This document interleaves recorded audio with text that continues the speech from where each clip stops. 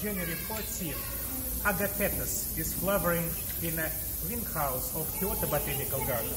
I first time see these wonderful flowers, and at first I didn't realize this is actually the blueberry. So this is the Asian tropical blueberry, actually genus very close to Vaccinium, sometimes even united with Vaccinium in one giant genus. So Vacciniums are very diverse, and one of them group is now separated in Agapetes.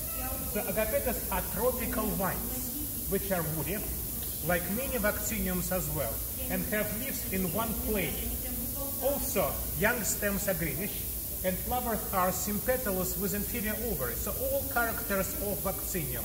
However, as far as I understood, only leaves of this plant may be used as a tea, for example, in India. Fruits are typically not used. So flowers are wonderful and available in the greenhouse of Kyoto Botanical Garden on January 14th. Thank you very much.